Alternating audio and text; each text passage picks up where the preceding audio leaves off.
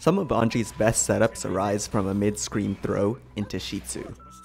But in the corner, Shitsu completely whiffs, a problem that can't be solved even with manual timing. This spacing is fundamentally different from that of a throw in the mid-screen, and if we don't want to give up stage positioning by throwing opponents backwards, we'll need to find some new strategies. We can leverage the use of off the ground or OTG hits to set up advantageous situations. If you want recommendations on what to do without any of the underlying theory, these are my suggestions. For safe pressure resets, use Fuujin OTG into hop into close S. For hard reads against mashing and reversals, with a backup plan to throw the opponent, try 5D into Suigetsu no Hakobi. And if we want set play that closely mimics mid-screen throw, 5H OTG into Shitsu is our best bet. For everyone else who wants to understand why I recommend these options, what normals are best for setting up which situations, and the criteria I use to evaluate every single possible OTG setup I could think of, stick around. This is Millennium, and this is my quest for the best corner throw OTG setup. Let's start off with the method of evaluation. There are 3 things in particular I think are important. First, a setup is better if it's consistent. This means it works on the majority of the cast and is executionally lenient. That means no delayed gattlings, no manually timed special cancels, and no precise dashing. I want to be able to essentially mash the sequence out with no regard for timing. Secondly, the more universal wake-up options a setup can catch, the better. If we're able to perform some sequence of moves that will cover most of mashing, invincible reversals, throws, backdashing, and jumping, that's much better than a setup that can only catch one.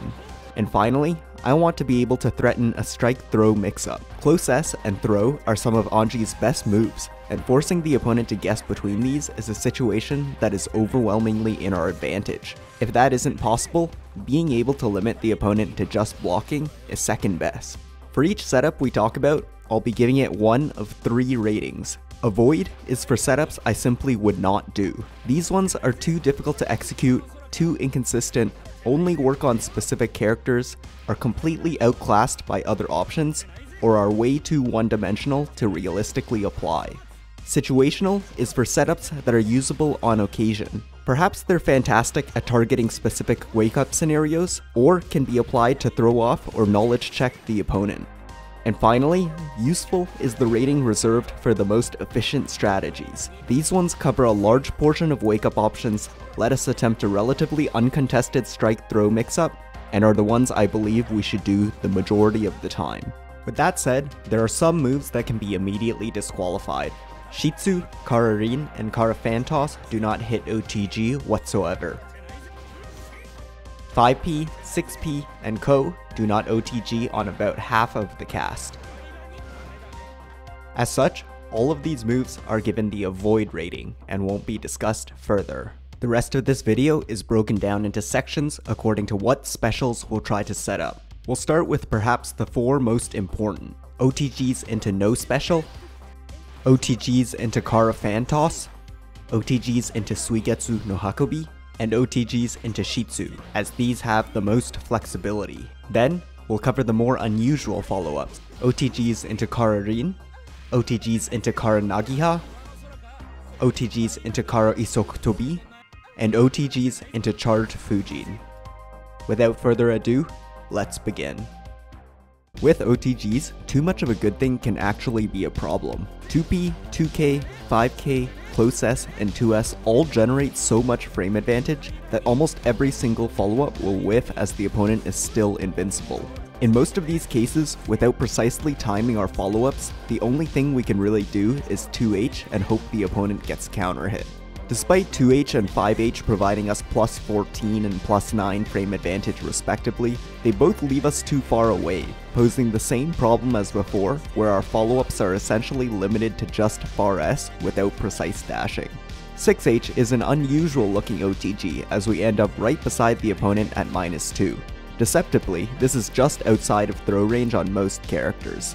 This frame advantage ends up being a big deal, meaning we can't actually punish any wake-up options except throws and backdashing. All 8 of these options should be avoided. If you're amenable to dashing, an OTG into dash close S will be all mashing, throws, jumping, and backdashing. The most consistent setup I found for this is with the OTG 2K, which is by far the most lenient to close S compared to any other OTG, creating our first useful setup.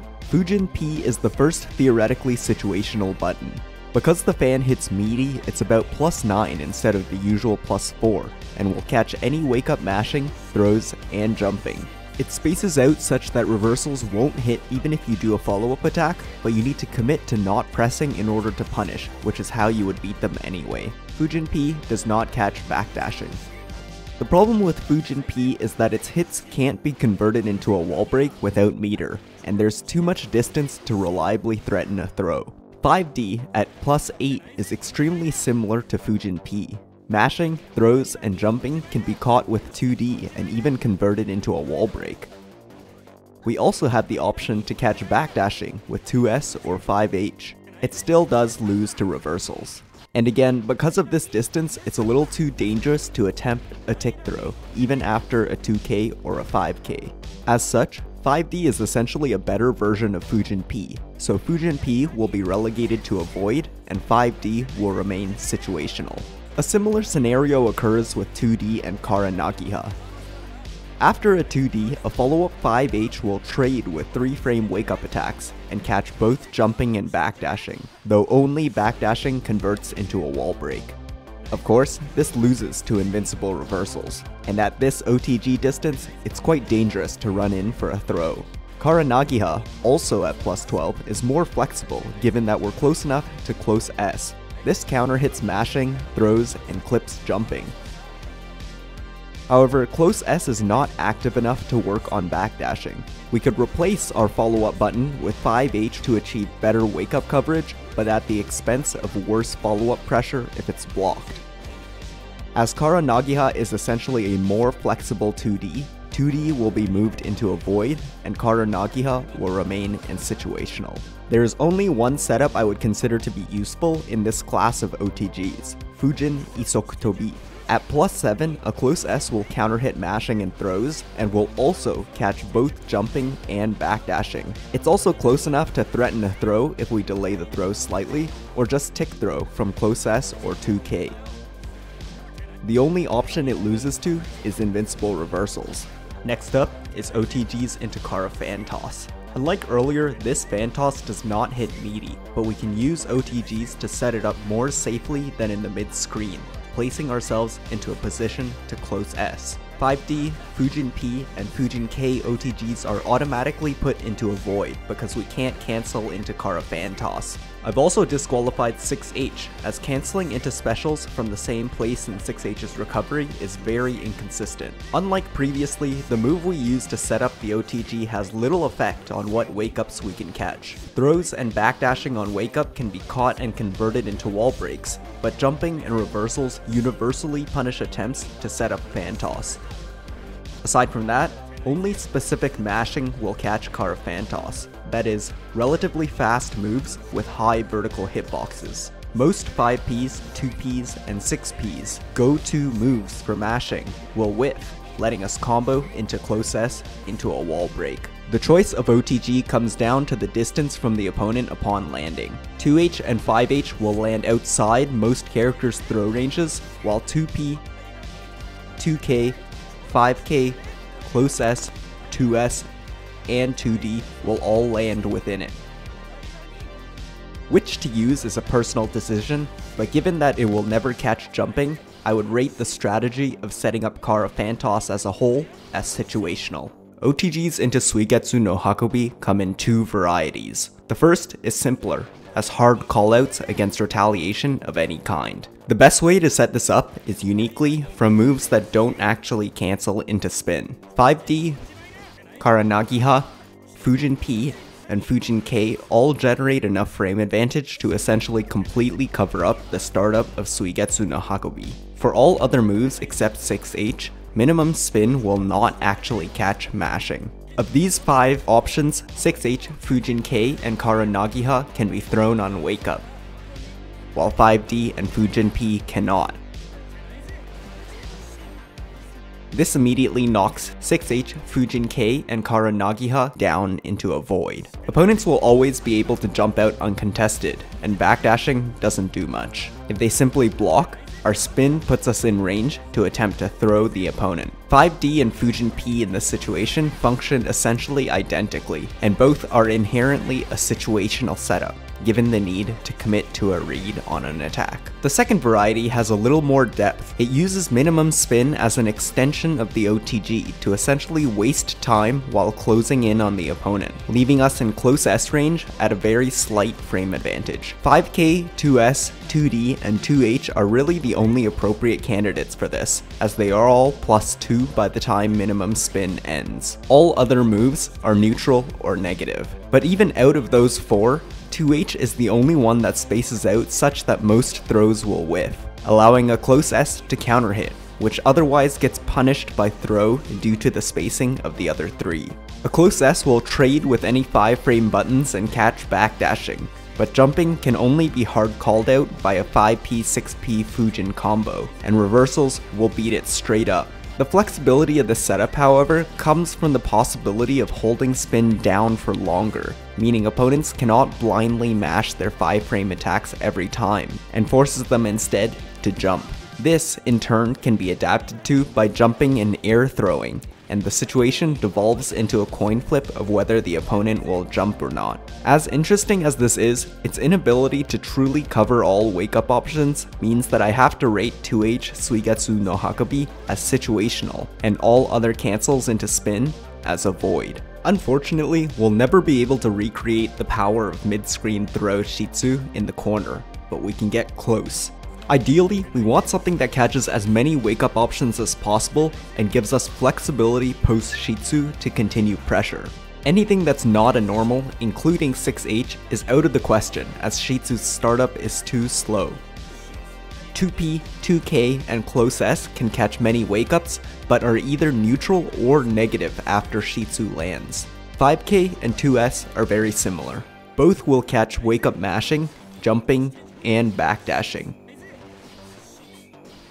The unique part about setting up Shitsu is that even in the corner, it's able to catch many reversals. Both of these also provide 2 frames of advantage after Shitsu is blocked, and the only real difference is 5K leaves you slightly closer than 2S does, which has some matchup specific nuance we won't get into. 2H Shitsu gives a much larger +9 frame advantage after Shitsu lands, at the cost of no longer being able to punish jumping. Though many characters will be unable to completely jump out of the situation, some, like Milia, can.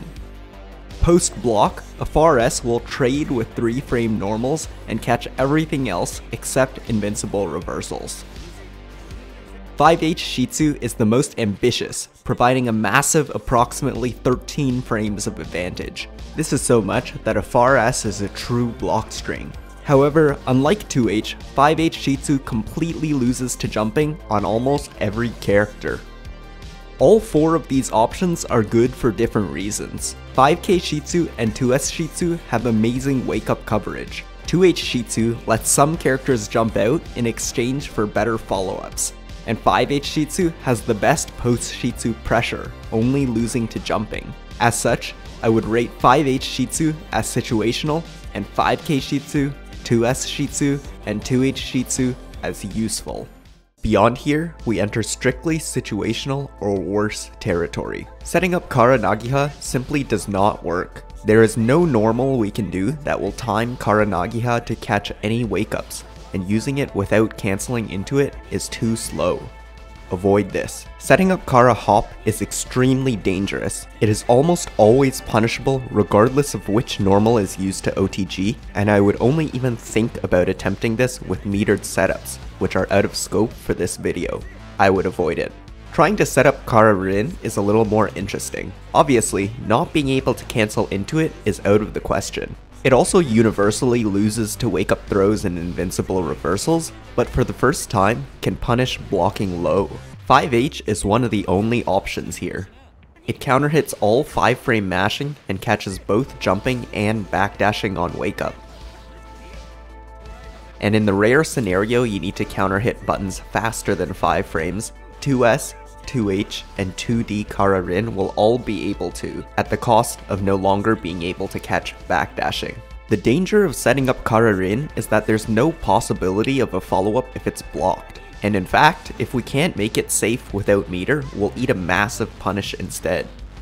I'll begrudgingly rate 5H Kara Rin as situational, but I would have no complaints if we never used it. Our last setup involves charged Fuujin. Just like with Suigetsu no Hakobi, we could use this in one of two ways. We could attempt to set up the Fuujin itself, or attempt to use it as an extension of normal Suigetsu no Hakobi setups. Let's start with the first. Like most things, OTG cancelled into charged Fuujin loses to invincible reversals. The best wake-up coverage we can get is off 2K, close S, and 5H, all of which counter-hit mashing, throws, and clip jumping, but whiff on backdashing, though a follow-up Nagiha will actually catch the backdash if it's done immediately. The problem with this is that even if we use the counter-hit buffer technique to get a Nagiha on normal hit and a block or hop on counter-hit, we then drop the combo to convert a clipped jump. As such, we don't actually manage to cover all non-reversal wake-ups. Like with 5H Kara Rin, I'll rate 2K, close S, and 5H charged Fuujin as situational, but I think Anji has a wide enough variety of stronger setups that we'll almost never need to use these. Using it as an extension of a spin setup has many of the same pitfalls that spin on its own does. 5D or Fuujin P into charged Fuujin can be jumped out of. While we can counter-hit badly timed throws, it's still susceptible to correctly delayed throws. I actually think this situation may have some interesting niche uses, but on the surface, there's nothing about this setup that beats options 5D or Fuujin P into minimum spin can't, so for now, I would avoid this. A quick note about Safejumps. There are a few around, like ones that involve Ko or backdash instant air dash jump H. These are, without a doubt, great. However, the manual timings involved in getting these consistent are out of my executional abilities, and so I don't do them, but they would definitely be useful if you could. If you're up for spending the time to lab them, do it. And if not, feel free to use any of the easier setups I've talked about today. The last thing I want to discuss is purposefully introducing inefficiency into our OTG setups.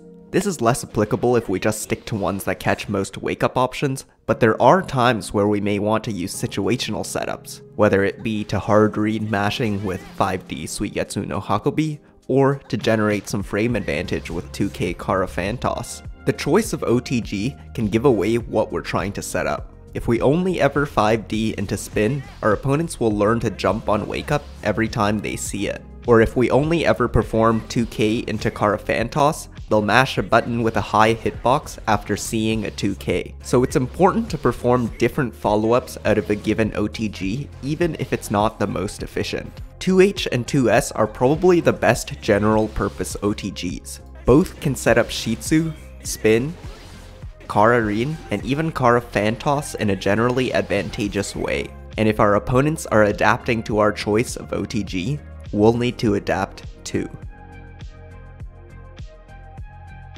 That's the whole video. Thanks for watching, and I hope you found something new that piques your curiosity or found something that you want to integrate into your own play. If you're interested in continuing to learn fighting games with me, hit that subscribe button as I'll have more for you in the future. And until next time, this was Millennium.